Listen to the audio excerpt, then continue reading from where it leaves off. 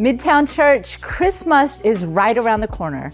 And hearing me say that causes some of you to be excited, and for others of you, maybe it causes some anxiety.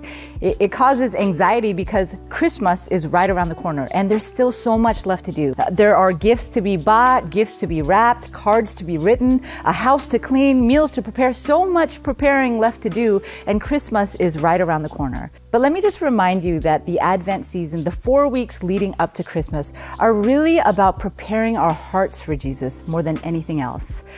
We know that Jesus came once and he's coming again. And it's like that old Christmas song, Joy to the World.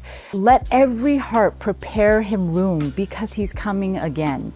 And Matthew 24:36 reminds us that no one knows the day or hour that he is going to return. And later in that passage, it says, so therefore keep watch. Be prepared for the coming of Jesus. So my question to you today is, what are you doing to prepare room in your heart for Jesus? One thing that I do practically and easily is I set a couple of alarms on my phone. So when I hear those alarms go off, whatever I'm doing throughout the day, I try to pause and pray or just invite the presence of Jesus.